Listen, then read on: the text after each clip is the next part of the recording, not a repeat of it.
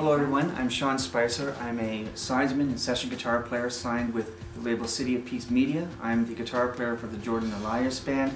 I'm endorsed with Gibson, Hughes & Kettner, Fishman, and Digitech, and I've got a new album out coming called Olive Tree. It's got a lot of jazz elements, it's got some folk elements to it. It's very contemporary music, and I think it's going to hit a wide range of audiences. I'm very versatile. I've done Latin music, pop music. There's actually a Latin song on it. So when you listen to the record, it's got a lot of worldly influences. Well, the first song, Sephardim, is actually a Latin song.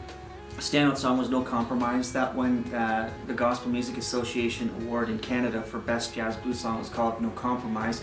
It was inspired by the book called No Compromise, written by Keith Green, and it's dedicated to him.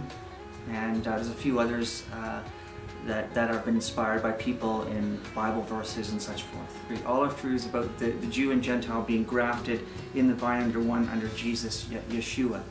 And that's kind of the whole theme of the album that runs through Hosea 14:6. And we got a video coming up for one of the songs too. That would be track 5, called 1,000 Generations. That'll be out soon. The video was called 1,000 Generations. It was produced by Dustin Marcelino of City of Peace Films. He's done other videos as well. It should be out soon.